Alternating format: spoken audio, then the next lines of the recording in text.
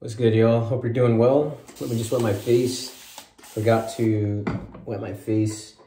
Gonna apply some pre-shave here. I transferred this sterling pre-shave oil into the Barrister and Mann bottle, and it's worked well for me. We have about 24 hours of growth here, and ironically, I don't have that much hair right now, which yeah, it's a little bit under 24 hours. But I got a really close shave from that single edge paradigm last night, so pretty stoked about that. Typically I have more growth the next day, but we're gonna go back to it. And yeah, man, we got a dope shave in store. Got the Barrister and Mann matching soap and balm. This is called A Full Measure of Man. This is a recent release. It came out, I think, like just last week by Barrister and Mann, and I saw the label. I saw it was tobacco, and I just said, take my money, man. I was like, Barrister and Mann, take my money. Side label action. I love this label. The color, it's freaking dope. The scent, very mixed feelings about the scent. It's off the puck. It's like, I'm getting that strong tobacco note with a lot more going on in the background, but we'll get into that. For the brush, this is the brush I've been foreshadowing and talking about, or the gear that I gave up a lot to get, and it's this beautiful bad boy right here, the Black Eagle HT1 hand-tied one.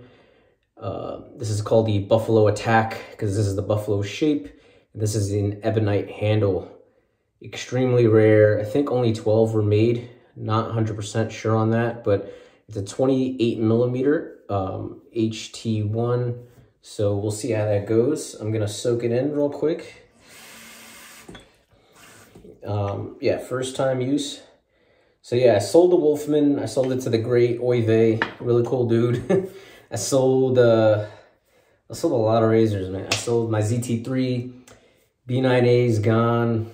The B's, I got rid of one of my B7s. The B5 is gone. The B6 is gone. I got rid of a lot of brushes, so I don't want you guys to think that I'm hoarding all this stuff. I try to keep the rotation somewhat reasonable, and then just financially, it just wouldn't make sense for me to hold on to all that stuff. So that's what I did, but hopefully it was worth it. We'll get into the shave here before I talk too much. Holy crap, this is jelly as hell. Oh shit. This is more jelly than the HT2 that I just used, for sure. Like, visually, freaking sick. Sorry, I just wasn't expecting that. Like, damn. You can see that clump up together, but it's just the tips. We're going to get into the load here. I'm going to do good 30 seconds. We'll go up to 340. For something with hook gel tips, I found that the Black Eagles, they pick up soap surprisingly well. I don't know why. Same thing with my Declaration B8 Super Jelly, but once I shake out all the water, picked up the soap. My Leonitum that I used to have did the same thing.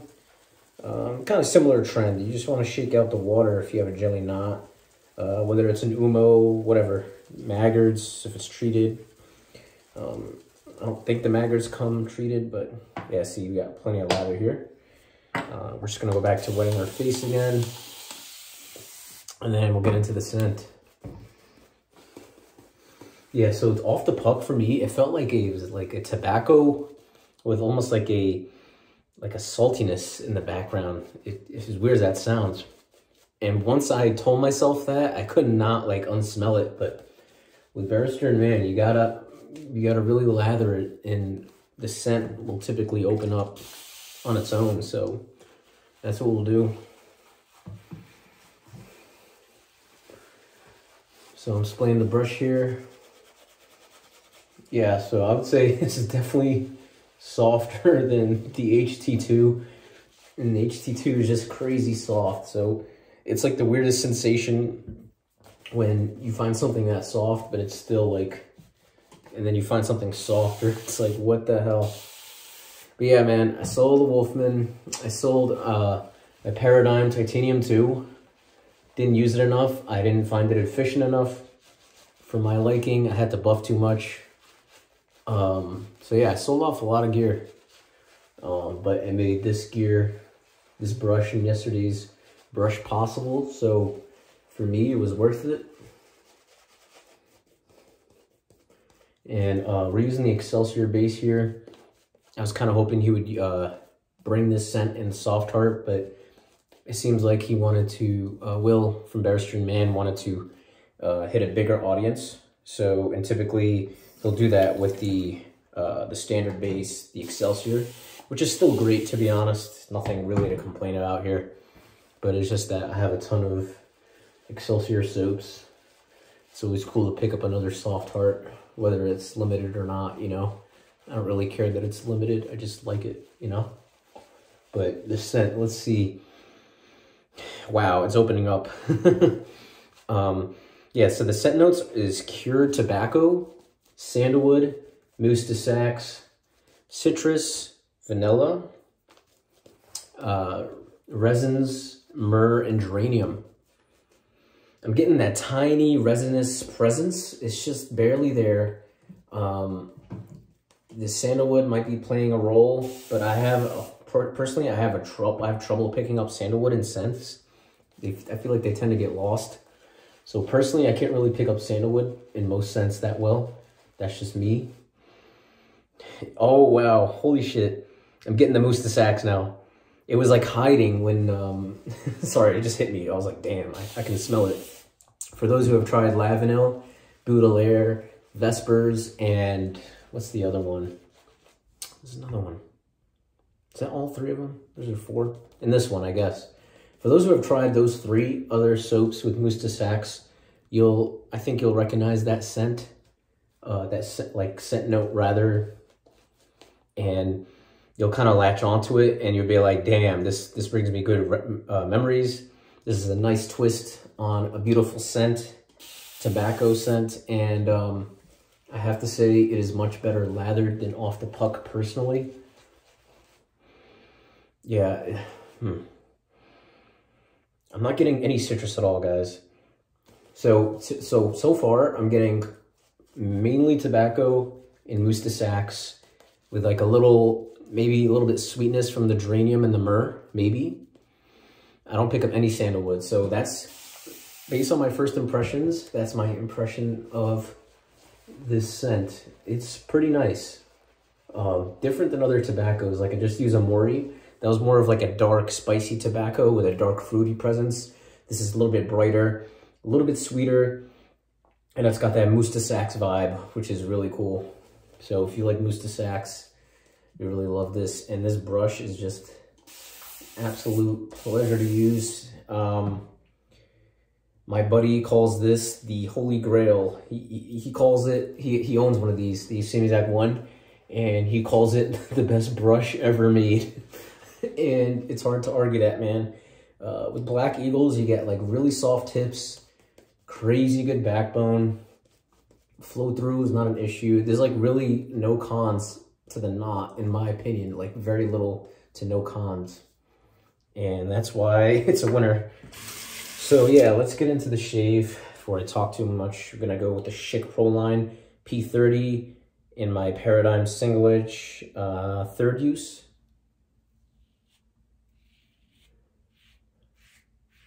And Excelsior just does a stellar job, without a doubt. So yeah, I could definitely use more water. I loaded pretty heavy. It was like 35 seconds on Excelsior, and it could take a ton of water. So, but yeah, it's an interesting scent. Think of it as like tobacco with a lot more going on in the background, almost like yeah, so the saltiness that I was getting off the puck is definitely not as prominent there. It's like almost not even there. It's mainly that mousse de sax note that I'm getting, and like maybe some vanilla. I don't know. Like I don't know if you guys know, like when you have like a complex scent in a soap, they kind of just merge into its own scent. It's kind of the vibe I'm getting here, at least in the background. But yeah, it's really hard for me to pick it up. For me, is it a crowd pleaser? I don't know. If you're really into tobacco, yeah. If you're iffy on tobacco scents, you're picky, definitely try to get a sample. Because the way Raza put it, he said it might not be for everyone. I kind of agree with that. It's like, I think I'll keep it in the den because I really love Mousse de Saxe and I like tobacco.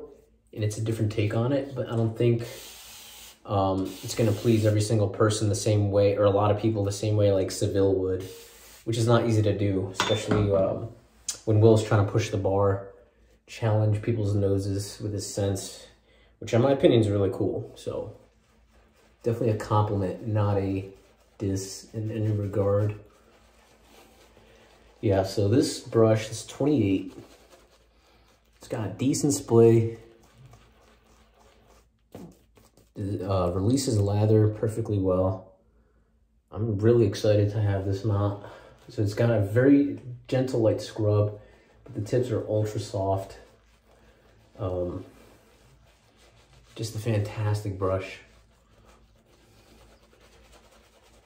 Ultimate luxury experience. For those who like more splay or more like the brush to take up their face, they probably wouldn't like this brush. If you really like soft tips and backbone, you'd love this brush.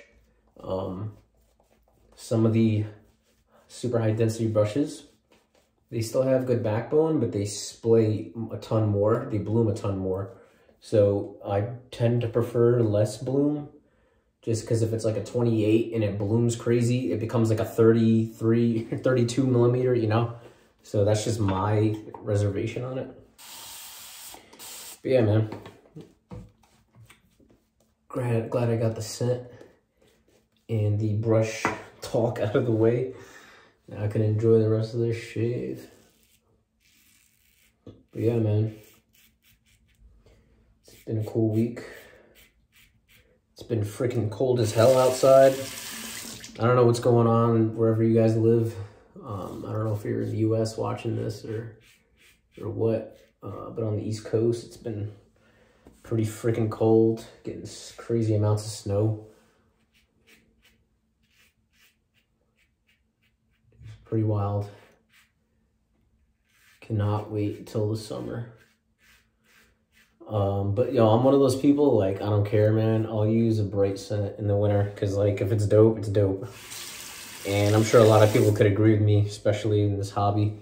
I think that's why a lot of people stay away from seasonal scents, because they don't want to be confined to a certain time of the year if they want to use or enjoy something. But wow, look at that. Yeah, man, use what makes you happy. That's all I gotta say. That's the best motto, right? Whether the gear is cheap, whether it's expensive, whether some people think it smells weird, you know what I mean? Whether other people don't like that artisan, who gives a crap? Just use what makes you happy. And that's my advice to anyone, you know, getting into artisan soaps and different brands. And, you know, when you pick sides, you're not really being objective, you're just being subjective. So that's the difference. A ton of lather in the brush here.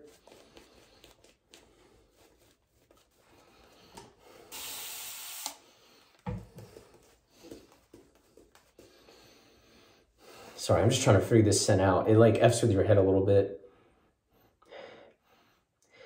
Tobacco, Mousse de Saxe. Myrrh, it's gotta be the myrrh. It gives it that different vibe. It's the myrrh, guys. The vanilla myrrh. Yeah, man, it's the myrrh. I'm trying to figure this scent out. I need to use it more. Like I really need to use it more to really figure out like what it smells like on the dry down.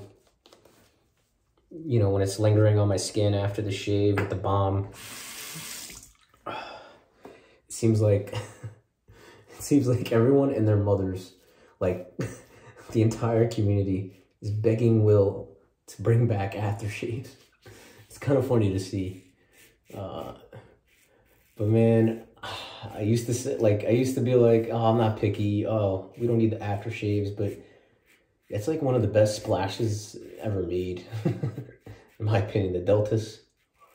But yeah, this alcohol prices are really high. I think they'll bring it back one day, just we don't know when. I think that's the consensus we've been getting. So I guess be patient, guys. I'm with you. Hopefully he brings it back. Who knows? I don't have any insider information. I could be wrong. But yeah, I'm not alone, and there's a lot of us out there. Barrister and Mann fans that need that splash or want it. Want that splash back. The bombs are dope. Don't get me wrong, they're great. But the splash is a different experience for a lot of people, and for them it's like same thing, loading from the tub. That's the experience. Throwing that splash, the alcohol burn, that's the experience. Or some people hate alcohol. They just like the feeling of throwing that, you know, that nourishing liquid on their face, and it just feels great. And the scent lingers more. For sure. We're pretty much done. I don't know why I'm buffing. But yeah, the bomb's solid though. Can't really complain about the bomb. I do like that it's cheaper. And very little product goes a long way. So I think it'll last a long time.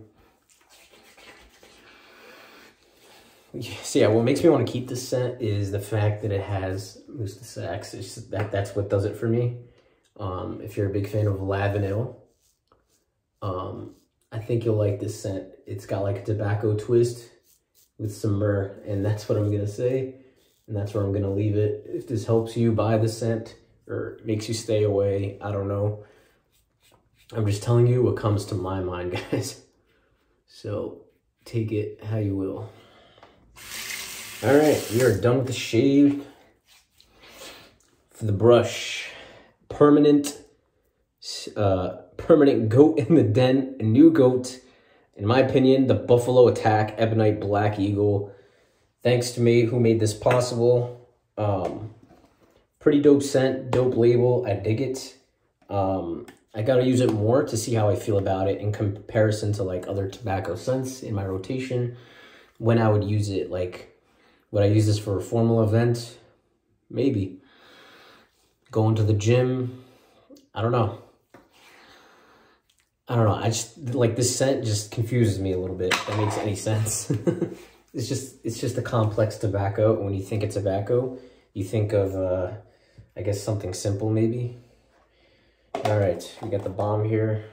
This is what it looks like. It's 2 ounces, and it costs $10. The soap, I believe, is like $17.99. So you really don't need much. What I do is I throw like a dot on like each part of my face. Like, we're probably having more than we need, but whatever. So I'm just gonna rub that in.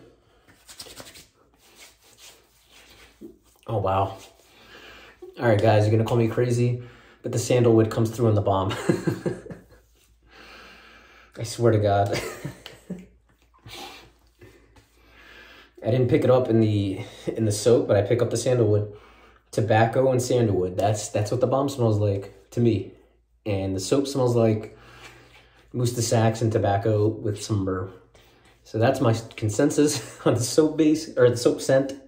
But yeah, dope scent, guys. I'll catch you guys in the next one. Hope you guys have a great week with some great shaves. Peace.